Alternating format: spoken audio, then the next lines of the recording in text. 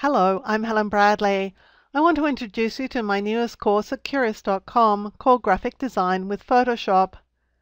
I've developed this course to help Photoshop users just like you to learn to create design elements in Photoshop quickly and easily.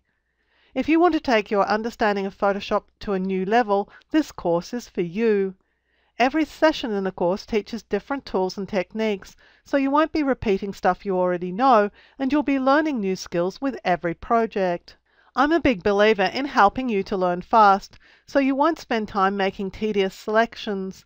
I also know that the pen tool can be a pain to learn, so in the interests of you enjoying this course, we'll use the pen tool only where absolutely necessary, and I'll take care to show you exactly how to make it behave and do exactly what you want it to do.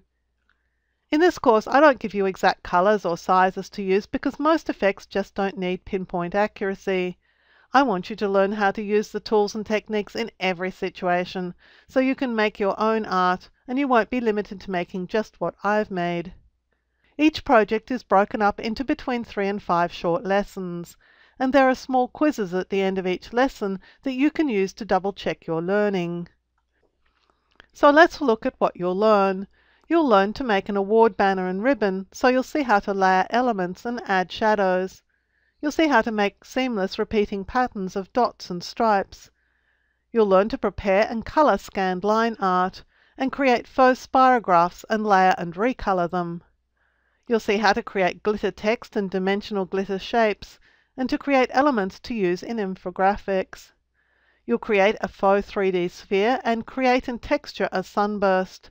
You'll learn to make chevron shapes and a pattern and to make stitches, and you'll learn to make text boxes just like these.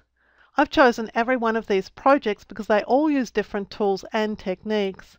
I want to help you expand your skill set so that you can take what you've learned and use it every day in your art. Now, if you're ready to get started with graphic design in Photoshop, head over to Curious.com and sign up for my course. So what are you waiting for? Isn't it time you took your skills to a new level and learned about the most popular creative program on earth, Adobe Photoshop?